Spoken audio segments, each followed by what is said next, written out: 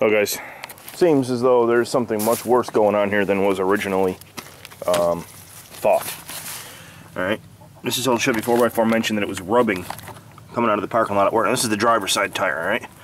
So I got four fingers fit right in there between the wheel well and the tire. Let's take a journey over to this side.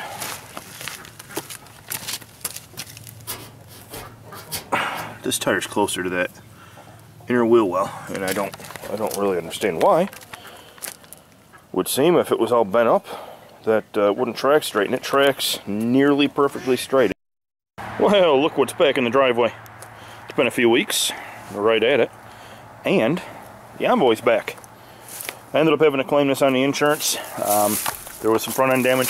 It ended up needing a lower control arm, a right side tie rod end, a strut, a CV shaft, the headlight, of course the bumper cover, the grille, and they detailed it, man. They went through the whole truck.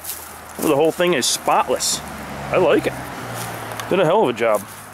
One thing I've noticed, though, you look at that headlight, and then you look at that headlight. I can't handle that. The headlight's got to go. I got to change that sucker out. That'll drive me nuts. But even the side that wasn't affected, they went down and buffed it all out. Clean the wheels. I apologize, I'm shivering just a little bit, guys. It's cold out here. It dropped down in the 20s tonight. It was in the mid-60s 2 days ago. Go figure. But there you go. She's back with that light gleam off it. All nice and clean. Looking good. Driving good. Lined up and running like a champ. That's what I had for you. Just a quick update on the Envoy. Stop back for my next video, which will be a drawing to a little giveaway from my last video. We will see you then. If y'all do me a favor, please stay safe. Stop back. Thank you for watching. We'll see you next time.